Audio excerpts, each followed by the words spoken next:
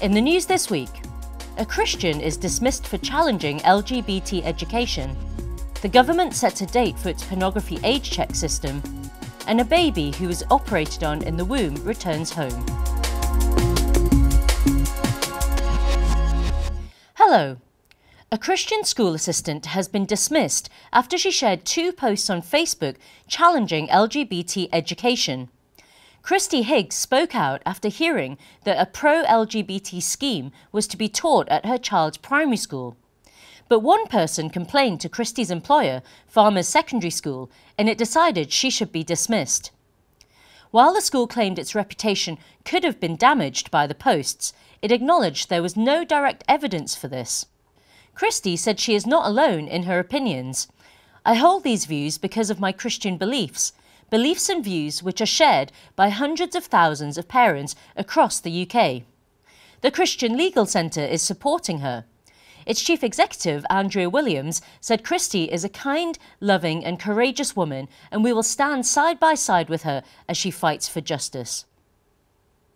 A pro-life society is taking legal action against one of Scotland's leading universities for refusing its students' union affiliation. In November, Aberdeen University Students' Association said it would not offer funding, facilitation or platform to the Aberdeen Life Ethics Society. Students are now challenging the decision. A spokesperson for the pro-life group said their position may be an unpopular minority opinion, but it is fully protected by law. The lawsuit asks the court to declare that the union's no platforming is incompatible with equality and human rights law. Lawyers for the pro-lifers said the policy essentially turns the union into a pro-abortion campaigning organisation. Companies that produce online pornography will be forced to block children using their websites from July this year. Under the system, people wanting to view pornography online will need to use ID to prove they are over 18. Websites which fail to comply face having their payment services withdrawn or being blocked in the UK. Legislation on the issue was originally passed in 2017, but implementation was postponed. Margot James, the Minister for Digital, said the checks are necessary as adult content is currently far too easy for children to access online. Not-for-profit organisation Internet Matters welcomed the move, but said parents still need to be on their guard.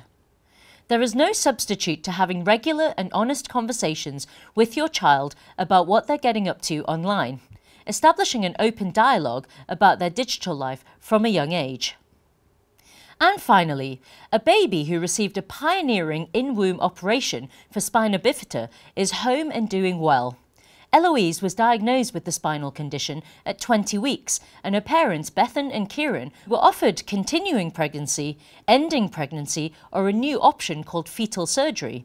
But the couple said it was a no-brainer to opt for the surgery. During the 4-hour operation, the womb is opened up and a series of tiny stitches are used to close the opening in the unborn baby's spine.